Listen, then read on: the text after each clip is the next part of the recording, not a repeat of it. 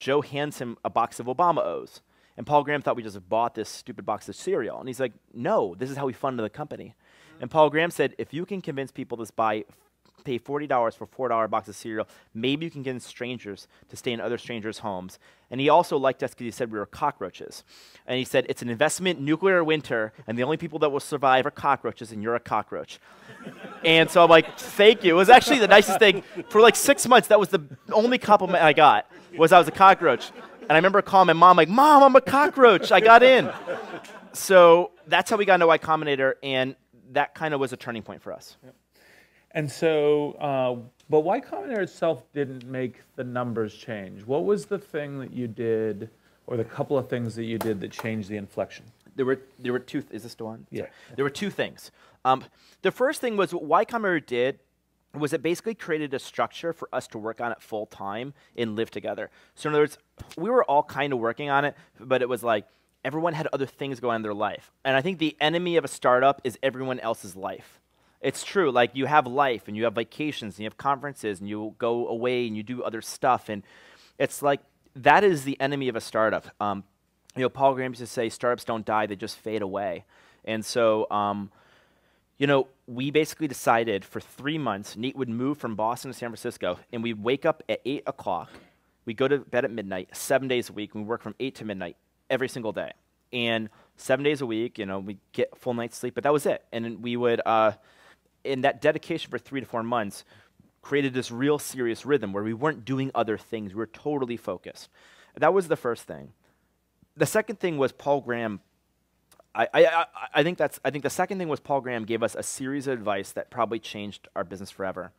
Probably the most important single piece of advice I got, which is probably advice that is probably the most important advice I can give you, or one of the most important advice, is he basically drew out this chart, and he basically said, it's better to have 100 people that love you, 100 customers that love you, than 1 million customers that just sort of like you. In other words, if you have 100 people that absolutely love your product, they'll tell 100 people, and then they'll tell 100 people, or even 10 people, and this thing will grow. We call it growing virally. In fact, almost all movements in history have grown this way as well. There's like deeply passionate followers, and they grow it, and they're customer advocates. And the problem is in Silicon Valley, the general wisdom is, I need to build some app, this thing, it needs to have this viral coefficient, I need to get millions of people to use it, and they gotta like it enough to share it. And that's totally the wrong way to think about it, especially if you're in a service business like ours.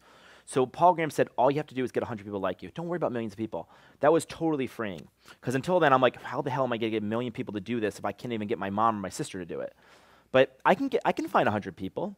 And so we literally decided, do things that don't scale. If all you need to do is get 100 people to love you, do things that don't scale. It turns out 100 people that love you is really hard because it's easy 100 people to like you. 100 people to love you means you need to meet them. You need to understand their problem. And so we literally would fly during Y Combinator from Mountain View. We commuted from Mountain View to New York. We would go, Joe and I would go to New York, and we'd go door to door because New York was where most of our community was. We would meet with every one of our hosts, and we'd live with them. We literally would live with them. We'd write the first reviews for the places. And in fact, I would go there and I'd be like, wow, the photos are terrible. This is actually a really nice house. And the host was like, well, I can't figure out how to get photos onto my computer. This is before really the iPhone and high quality camera. It's just like people had to plug a camera into their laptop. And so he thought, what if you just clicked a button and a photographer next day would magically show up and photograph your home? And they thought that'd be amazing. And so I went home with Joe and we borrowed a camera from one of our friends in Brooklyn, who was a photographer, and we knocked on the door. And they're like, hello, yes, I'm here, the photographer. And they're like, wow, this is a small company. The founder's also photographing my home. I used to also carry a bank ledger in my backpack, and if you need to get paid, I would just like rip out the check, and I'd knock on your door and hand you a check. So that was also a reminder of how small we were. But the point was that doing things that don't scale, if you just think about building something that even just one person loves, it's super easy to create something a single person loves, especially if it's a service. And then you go person by person. Once you have 100 people, then you just focus on figuring out how to scale that. And it's a totally different intellectual problem to scale something 100 people love than figure out what that is. And that was a turning point for us. And so by April 2009, we had hundreds of people that loved us. People started booking, and it became clear there was a real business here. And Paul Graham said, you have to be ramen profitable by demo day. Demo day is the end of Y Combinator when everyone presents to investors. Well, he said, beginning of 2009, it wasn't clear to be any investors. Sequoia Capital had put out this slide deck, RIP Good Times. That was like the worst possible thing for me to see at the time. I'm like, what do you mean good times? Like, this last year's been the worst year of my life. What do you mean the good times are over? What's the next year going to be like? So, because it wasn't good the year before, I'm like, oh, I got out with this product. It's unbelievable the lack of dog fooding that happens. And so most people, when they think about growth, they think it's this convoluted thing where you're trying to generate these, extra normal behaviors in people. And that's not what it's about. What it's about is a very simple, elegant understanding of product value and consumer behavior. And when you shroud yourself in all the bullshit veneer, and this is the single biggest problem in the Valley today, you will miss the mark. And the problem is we're in this massive long tail where you've had these seminal, huge successes occur, and now you have all these people who have two choices, and they're extremely difficult choices. Choice number one is you do what you think is right, independent of what the external feedback loop tells you. And choice number two is you do what you read about and what you get credit for and what people tell you is interesting. And that second class of things destroys products. And it destroys people's ability to build something interesting. And it doesn't matter how good you are at your job, if that specific set of values isn't imbued in what you're building, you will fail. And it doesn't matter. And right now, that is the one most important thing that if you're going to leave away with this is just don't believe the hype and the bullshit that we're in right now. How do we do this? We didn't even come up with this framework. A guy worked for me. I'm not going to say who it is because I was literally like 9 times I was going to fire this numbskull. And he came to me and said, Chamath, at eBay, we had this framework. eBay, this is 2007. I'm like, eBay? eBay sucks. What can I learn from eBay? And he said, well, we had this framework we used at eBay. And we tweaked it a little bit. And what I realized was, oh my gosh, there's this massive amount of complexity when expressed in simplicity can be extremely useful. And the tweaks that we made, eBay is a different product, and eBay now is a wonderful company doing really, really well. Who laughed? Come on, it's doing really well. Was we sort of created a framework in which we applied those 3 very simple principles of measuring, testing, and trying things. And we said, okay, the biggest risk that we have is we alienate the people that trust us today and use the product. And when you alienate someone, what happens is it's actually not palatable generally in top-level metrics. But there's just this extremely long tail. So like anecdotally, you can look at companies and, let's like not to pick on HP as an example, but you look at HP. You're signaling me? 10 minutes? I have 10 minutes left? Jesus Christ, okay. And you ask yourself, and I know Meg Whippen, she's actually a really great CEO. So what happened? Well, there's no product innovation right now, and they have to figure out where their growth comes from.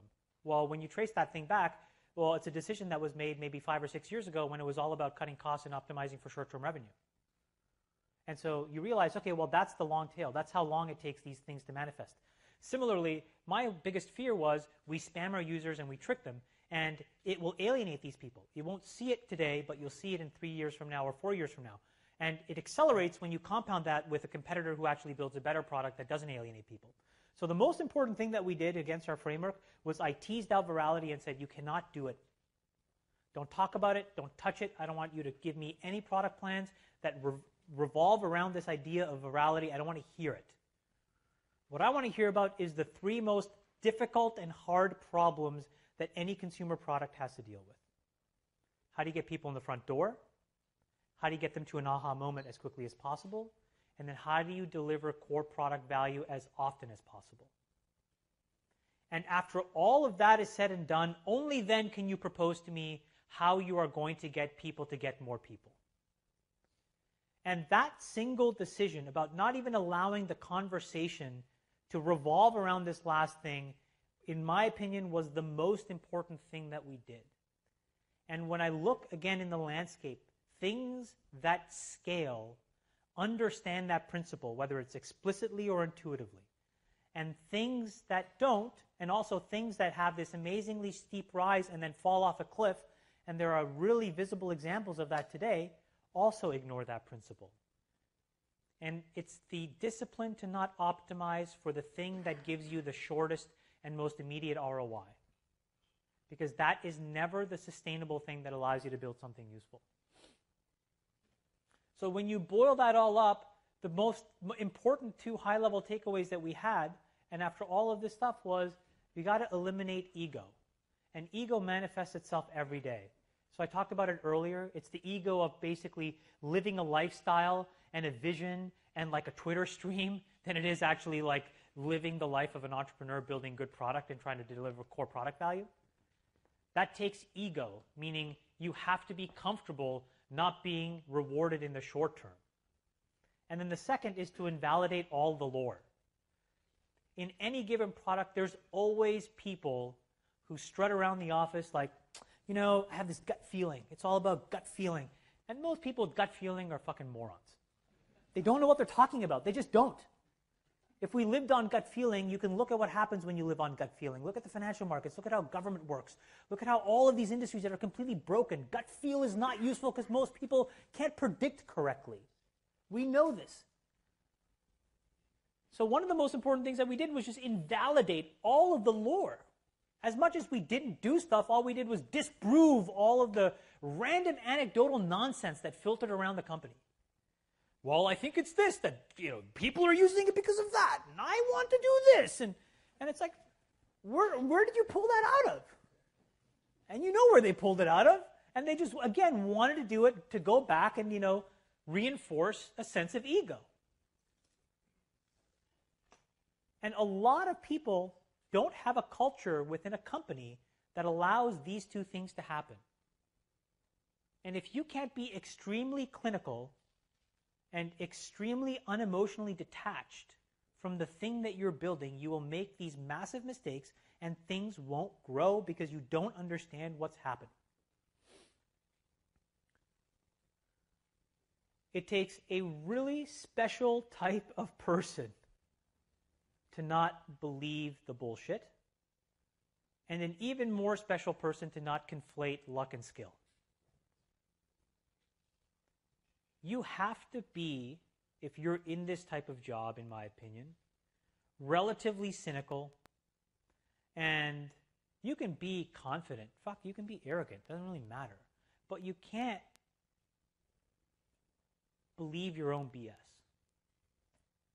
Because when you do, you start to compound these massively structural mistakes that, again, don't expose core product value and then don't allow real engagement and real product value to emerge. You don't listen to consumers because you think it's all about your gut. You don't bother doing any of the traditional, straightforward, obvious things that would allow you to answer very straightforward, obvious questions. And you lose yourself. Most people, unfortunately, just don't know what they're talking about. I hate this letter. This letter is the dumbest letter in the alphabet. You people are doing more when you focus on this to ruin the internet for the entire human race. Don't talk about this anymore. Just stop. Talk about being in the weeds and not understanding what you're doing. There's no context when you talk about this. None whatsoever. You are spammers. And spamming is pathetic, and it ruins the experience. Don't do it. We never talked about this once. It never came up once. I didn't have some little guy, tickling the ivories on his little Excel spreadsheet, telling me what K values were and all. Tell me how I'm acquiring people. Tell me how we're doing getting them to their aha moment. And tell me core engagement. Don't give me these low-level abstractions that allow you to validate, get short-term results in ROI that don't mean anything. Don't focus on things that destroy long-term value. Don't give me stuff that allows you to trick yourself into thinking you know what you're talking about. I'd rather you say you don't know, and I'd rather us figure stuff out together.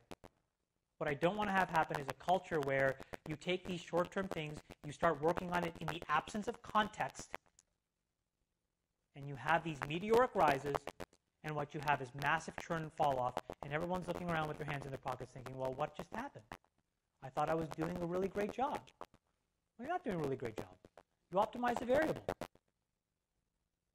Now, there may be somebody on your team that should be doing that, but it should be doing that in the context of something much more important. So you destroy a lot of value when you abstract away that high-level goal to something so ridiculously stupid.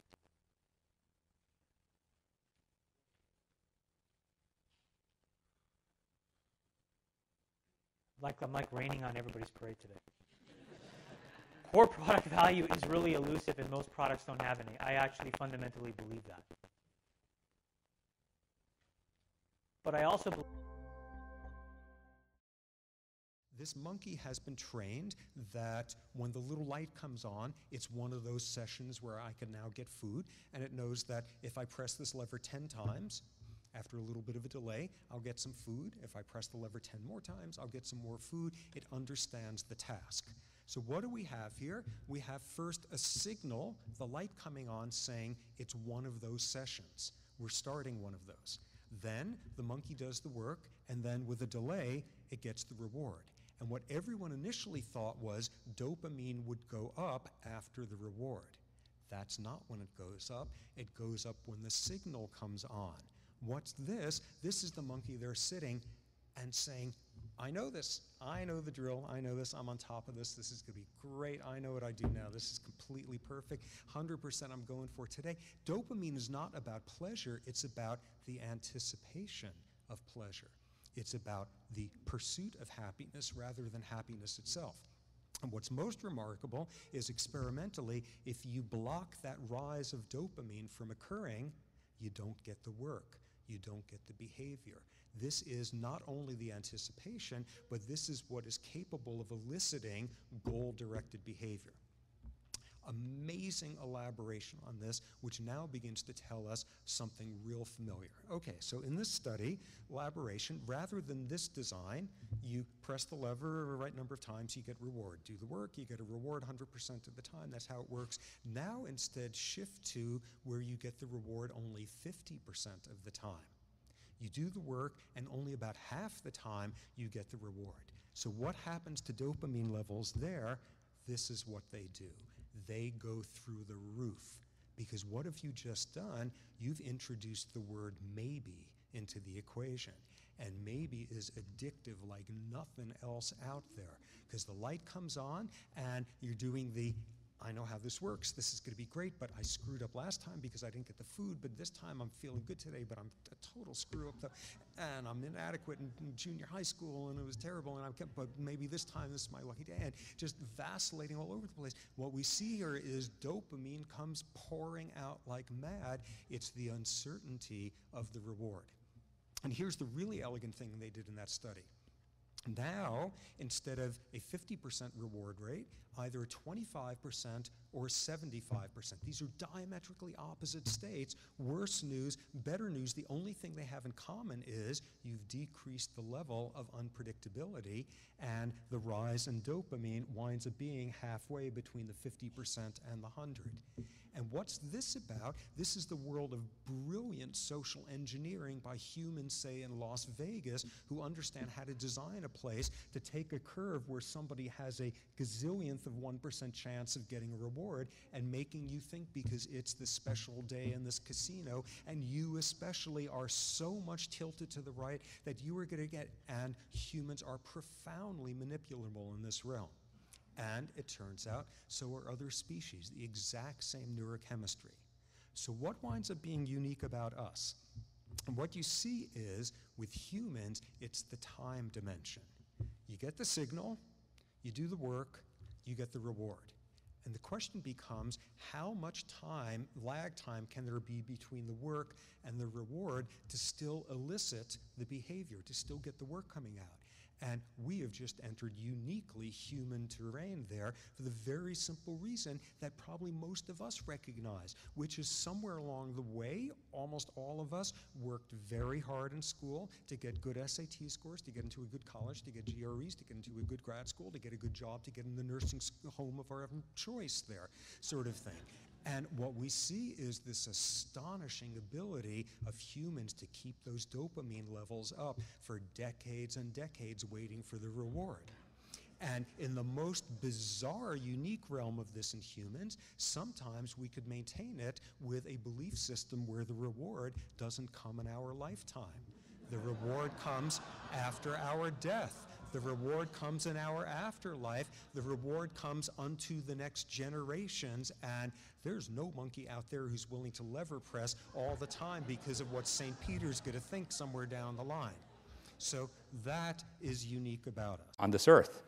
So most people, first of all, tend to think about, good things, right? Which is a positive thing. It's actually, I can tell you, we'll come later in the course, it's good to think that lots of positive things are happening. It's kind of a nice place to be in terms of being a happy person, right?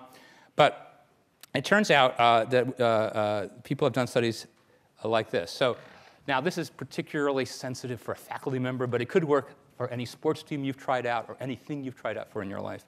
So what happens when we get reviewed for tenure? And you hear a bit about that. This was an easy study for psychologists to do. What they did is they called up people in the fall who were being reviewed for tenure. And you get tenure or you don't. And it's a bit of a sad process if you don't, right? Because you don't get tenure, and then you don't feel happy about that, and you have to call your parents and say, I didn't get tenure, and your parents go, come on, if you just slept better, you would have gotten tenure, and remember the piano lessons you didn't take, and you go, all right. So it's a bit of a nuisance, right? On top of that, because weirdly in academics, we tend to be super specialized, you have to move out of town, okay? You don't have to, but typically then a person who doesn't get tenure will get a job somewhere else. There's plenty of stories of people who don't get tenure at awesome places who are geniuses in history, okay? The tenure decisions are often wrong. But still, you'd rather get it than not. You'd rather get into a medical school than not. You'd rather make a sports team you want to be on than not. So here's what they found out. If they asked them, what happens if you don't get tenure? Everybody said, oh, it's going to be awful. It's just going to be miserable. I'm going to be such an unhappy person. 2 years later, the average happiness of people who didn't get tenure was equal to the average happiness of people who did get tenure, okay? So, okay, you can say, well, tenure, only professors care about tenure. How about winning the lottery, okay? What if I won hundreds of thousands of dollars? There's been a lot of psychology on this, actually. In about a year to two, the average happiness of a lottery winner who wins a substantial amount of money is rated the same by him or her as it was the population as a whole. Yeah? Yeah, so we'll come back to this, but I'll tell you. So this is you can like this or not like this, okay? So in some parts of psychology, we measure things like reaction time to the millisecond. That's good data, right? Or brain activation, that's good data.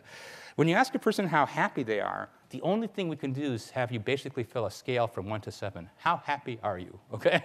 And you could go, well, I'm a little worried about that because, sometimes people are like, I hope that makes you happy or something. That, right? So you could say, how much can we trust subjective reports of happiness? And that's a very good question. On the other hand, it's hard to know what would be better than that, right? It's like if we measure your pulse, is that a better measure of your happiness? Not, you want to know, your pulse could be racing because you're sad or happy, scared or enthusiastic. So we don't have a better one that we can think of. But psychologists do worry that sometimes people will just say what they're supposed to say, or they'll pretend they're happy, or things like that. We have to worry about those things, right? So you could worry deep down, but a year or two later, people who win huge amounts of money don't report themselves as any happier than people around them.